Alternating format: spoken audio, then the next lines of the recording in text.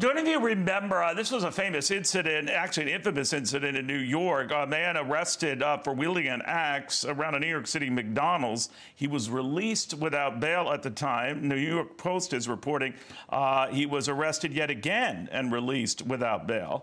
There is a pattern to this, and doesn't Ted Williams know it? In fact, the former D.C. homicide detective, Fox News contributor, he's also a lawyer.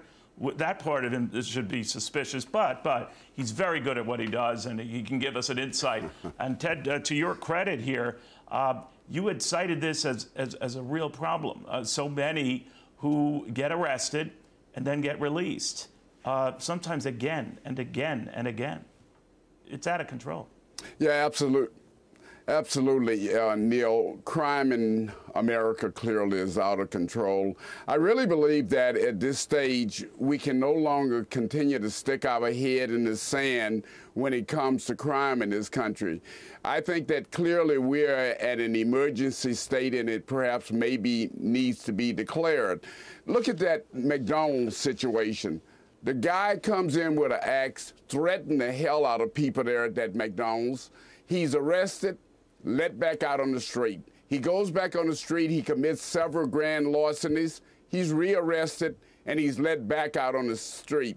Neil, I can tell you that is very demoralizing to law enforcement officers who are trying to serve and protect us in these various communities.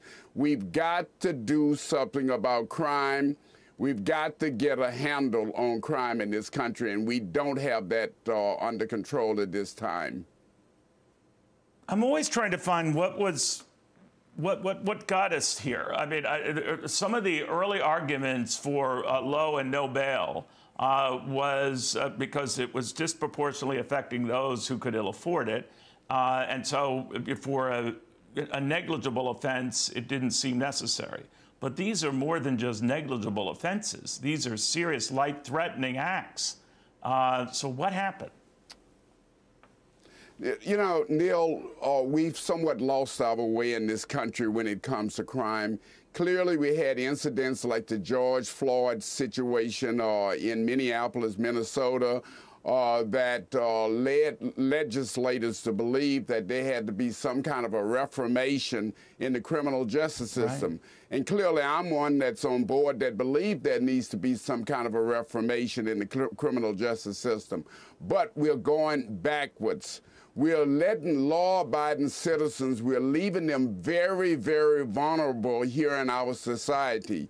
And we cannot survive as a society if law-abiding citizens do not feel safe. And Neil, they cannot feel safe in our society with all that's going on. So where do we go, Ted? I mean, if we're reluctant to sort of slap down on the turnstile type reaction to bad guys who do bad things and go back and do them even worse things after that, we're not going to solve this. No. What we need are legislators to legislate and to protect citizens and stop protecting the criminal element in our country. We need more law enforcement officers. Our law enforcement is now somewhat demoralized, and a lot of individuals who have done an excellent job have left law enforcement. We've got to try to find a way to recruit individuals to come in and protect and serve us.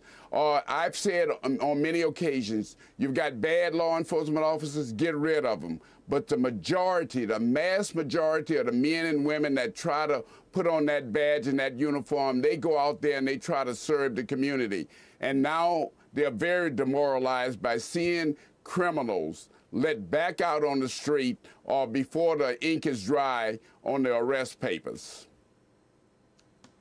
You warned us, Ted. I got to tip my hat to you there, but they're not listening to you. Ted Williams, thank you very much. Good seeing you again.